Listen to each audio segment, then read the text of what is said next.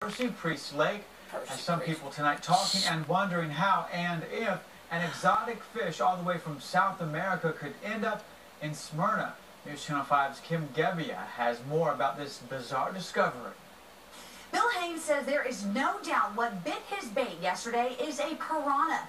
Native to the Amazon, this one somehow ended up in a Tennessee lake, and Haynes says it was likely at the hands of an irresponsible pet owner.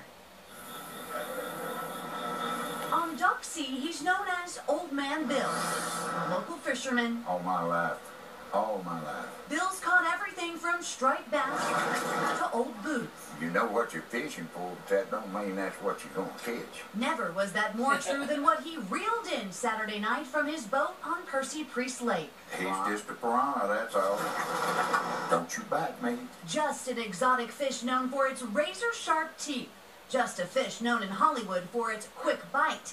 Just a piranha. Whenever he said that he caught a piranha, I'm like, no, he didn't. You watch the movie Piranha? Yeah, it's scary. Get him stirred up, they probably pay you back. I know he was trying last night. Trying to snap Bill's hand with new teeth he says are still growing in. His teeth are broke off, but they're definitely there, see? They're coming back out real good. Bill believes this fish came from the Amazon to an aquarium before finding a home somehow in Percy Lake. People get them in their aquariums and they get tired of them, or they get too big for the aquarium and they don't want to kill them, so they bring them out here and turn them loose, which is against the law. What puzzles Bill even more than seeing a piranha next to a catfish is that they both took a bite of the same local bait. This dumb fish bought a bit of hot dog.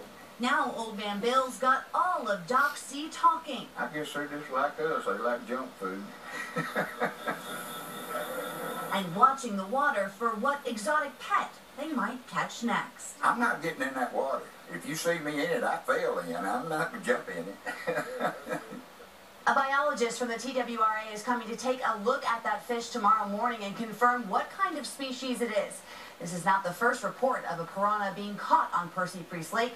A similar catch was made by a woman just last year. There's no way to tell just yet if they're affecting the local habitat. Scott?